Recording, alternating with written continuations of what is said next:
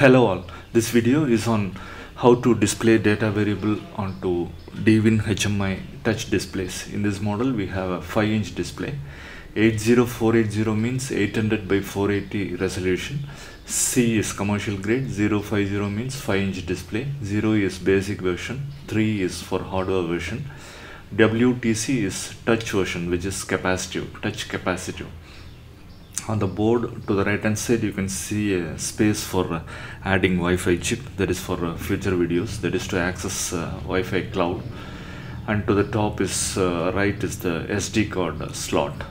You can insert SD card up to 16 GB. To the left is the FCC cable where you can connect RS-232 to USB converter. And to the left of it there are 6 pins. Here you have to solder the pins to connect it with the microcontroller like Arduino. So you can use a bulk stick like this. 6 pins you can solder. So from here you can give the connections for 5V ground, and we'll be using RX2 and TX2. TX4, RX4 is not used. And to the top of it there is an IC, RS-232 IC, and you can see 2 dots left open. So this 2 points to be soldered so that TTL is enabled. Otherwise you will get only RS-232 and you have to use the official USB converter. So if you solder that point you can connect directly to Arduino. So open the DGUS software, that is the latest software. No installation is required. Download the latest software and open it and click on new.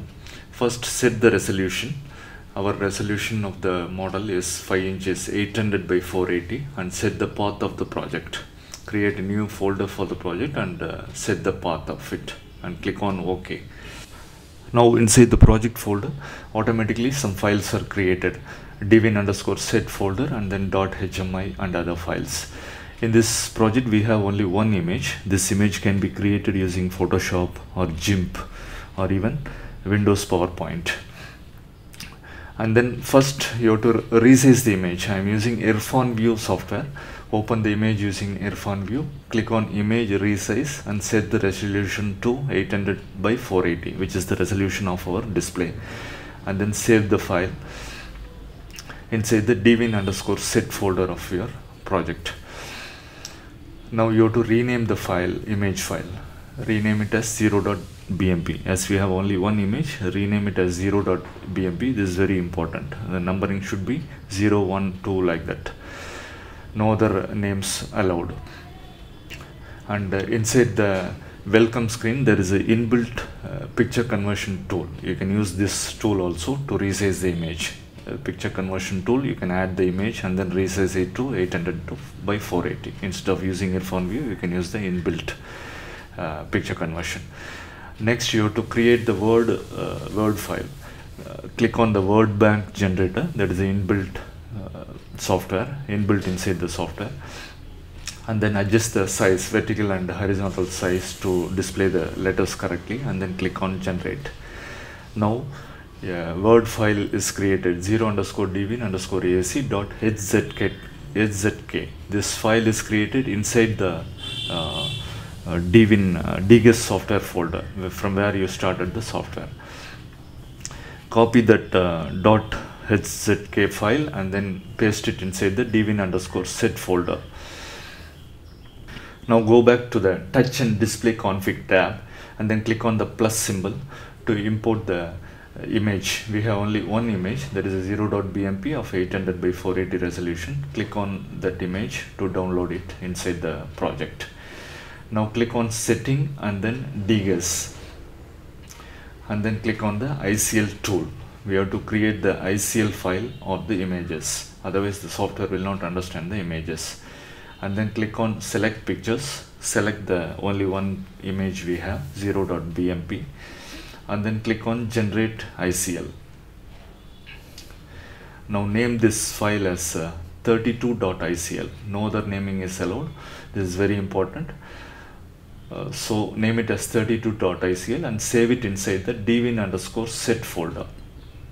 So all the images you have to convert to ICL. We have only one image in this project. and inside the image we have two locations for displaying data variable. So use text to show and then 1 2 3 data variable. Click on that and draw a box on the centimeter location, and again click on the 1 2 3 data variable and draw a box on the inch location. Here we are going to display the data variable. To the right hand side is the settings for the data variables. If you want, you can give a name for the data variable. Most important is the VP address. Give the VP address as 5100 for the first data variable. If you want, you can change the color also. So VP address range from 0x5002 to 0xFFFF, and word bank is 0. Font size, let us make it to 40, and alignment is center. Variable type is integer 2 bytes, and integer digits is number of integer digits 3. Show unit, let us leave it as blank, as already we have CM and IN display, and initial value is 0. Same way, click on the second data variable to display the inch, and if you want to give a name for it, and VP address, provide a different VP address. Let us make it as 5200. This is very important, VP address. Against this VP address only we are going to display the variable, data variable. Select the font size as 40, alignment as center, variable type is integer 2 bytes, and number of integer digits 3. Show unit is blank and initial value is 0, and click on file, save. Now click on file, generate. So the config file is also generated. If you go to the project folder, you can see under the DWIN_set the files are created.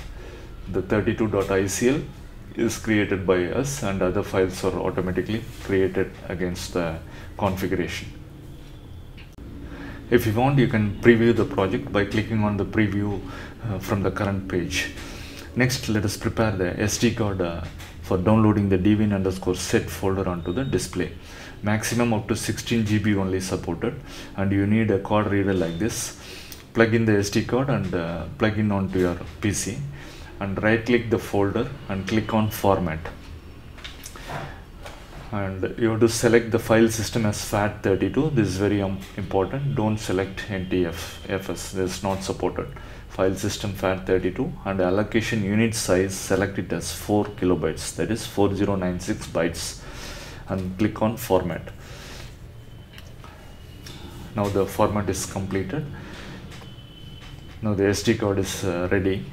Now go to the project folder and select the DWIN_set folder. So this is the folder where we have created all the files, 32.icl file and other configuration files. Drag and drop this DWIN_set folder onto the SD card. Now the DWIN_set folder has got the image, 32.icl and other configuration files. Remove the SD card and plug it onto the display, DWIN display. After plugging the SD card, provide the power supply, 5 volt and ground. We are using an external power supply like this, and a power adapter, 12 volt adapter. So the power required for the DWIN supply is only 5 volt. And never power it up from the Arduino. Use an external power supply like this. Provide the 5 volt and then ground. Now the DWIN_set folder is being downloaded onto the DWIN display. It will take some time. Wait for the process to complete. Once the process is complete, you will get the indication, that is the SD card process OK. Now switch off the power and then remove the SD card. Never remove the SD card with power on. It will damage the display. Remove the SD card and then provide the power supply back, 5 volt and ground. Now you can see the image that is created, and the project has been downloaded onto the DWIN display. Next, we will configure the Arduino and the ultrasonic sensor, as we are going to display the ultrasonic sensor distance onto the data variable locations. We will be using this TX2 and RX2, and most important is the TTL points to be shorted on the backside of the display. Now first let us check the ultrasonic connections with the Arduino. Echo pin to 2 and the trigger pin to 3, 5 volt to 5 volt and ground to ground. And this is the Arduino code for the basic Arduino code for ultrasonic sensor. Here we have some variable declarations, long and integer declarations, and the data pins are declared. Echo pin 2 and the trigger pin as 3. And inside the void setup, we start the serial dot begin at 11.5.200, and inside the void loop we set the trigger pin on to a high state for 10 microseconds, so that the ultrasonic burst is created, and using the pulse in function we read the travel time.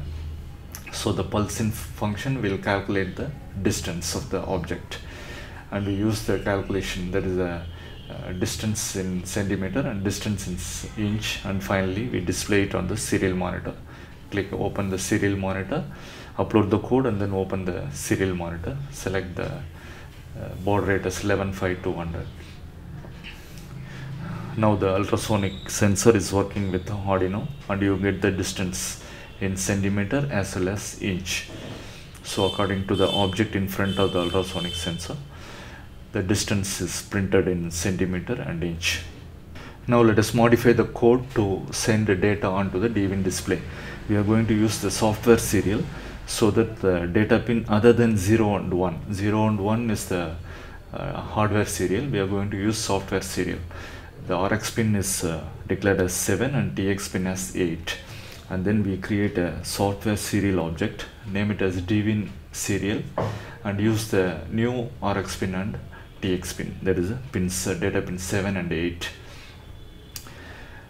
And then we use for data transfer to be done in hex code. So for that we create an array variable of type char, and inside this array variable we have the hex code in that the DWIN will accept only hex format. So 5A5 is the header, and next is the 05, that is the number of bytes to follow, and 0x82 is the write command. We are going to write it onto DWIN display, and then the 2 bytes 5100, that is for the VP address of the first data variable where we are going to display the centimeter, and then the 2 bytes of data. Now we are declaring it as 00. In the due course of the code we will change it. Same way create an array for the displaying inch also. Here we are going to change the VP address only, that is the 52. 0x52 is the VP address for the data display of inch. And inside the void setup create DWIN serial dot begin at 11.5.200. As DWIN display default baud rate is 11.5.200. We start the serial at 11.5.200. Inside the void loop we do the calculation for the object, and then we replace the array variable index position 6 and index position 7 with the actual data. So as you know, the array variable is 0 indexed. We replace the 7th and the 8th byte of the data with actual data. So high byte is replaced at index 6 and the low byte is replaced at index 7. And finally we use the serial.write function to write the binary data to the serial port. Data sent as series of bytes, that is it has got 2 parameters. Serial.write has got 2 parameters. So first is the array to send as series of bytes, and the second one is the number of bytes to be sent from the array.